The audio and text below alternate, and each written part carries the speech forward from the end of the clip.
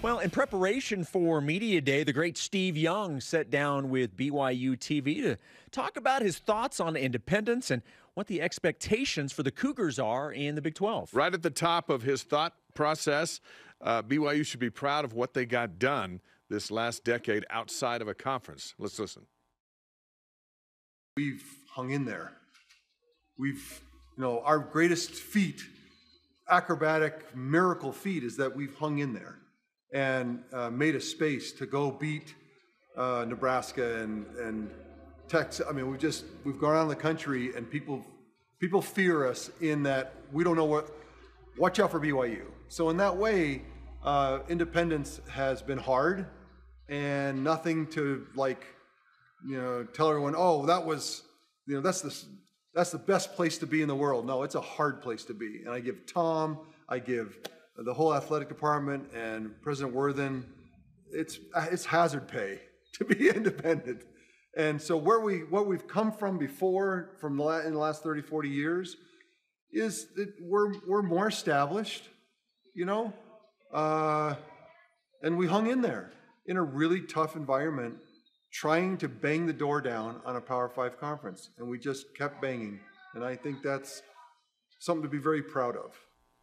Well, and look, BYU should be very proud of the fact that through all the ups and downs over the decade plus, as Steve said, they hung in there. They did what they needed to do to be ready when the opportunity presented itself, and BYU absolutely should feel proud of that. I like what he said. We're done with hazard pay.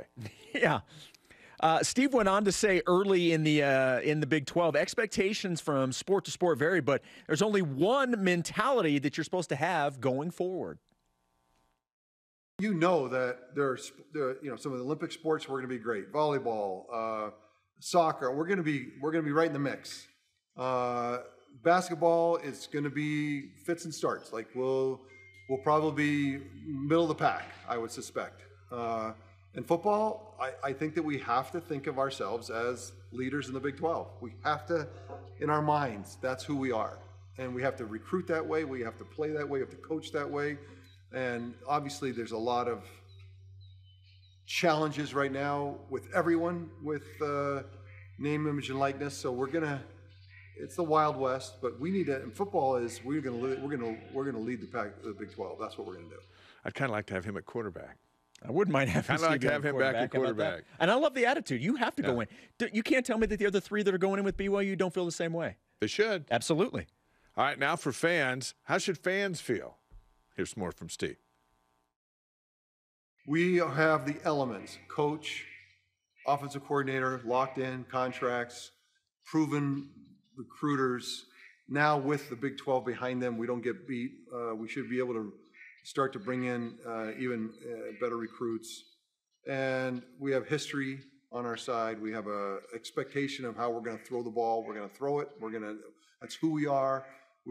Everyone knows who we are. I think there's something to that. Like, who is BYU? We know BYU. We know their coach. We know what they're going to do. And so I think that comes into the Big 12 with there are going to be a lot of expectations, and I think we should step into those shoes. We're gonna go win the Big 12, and that's how we're gonna roll. Can we do something with that duck?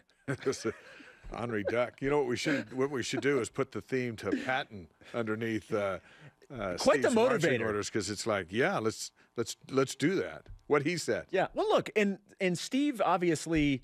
Steve is part of BYU's glory days, and so for him to be able to be a part of that part of BYU's history and to see how excited he is and the expectations he has going in should get everybody excited. Steve is not only that, he is the #1 former Cougar athlete. That there's no one that tops him in the world. No, agreed. For credibility and enthusiasm and love. They all have it, but he's up here, and we're all down here. And so it's fun to listen to him. You're like, yeah, let's do that. When Steve talks, you listen. Yeah. He speaks the truth. He speaks it according to Steve. Yeah, well, that's true. And we all read that. We're like, that must be how it is. That's right. All right.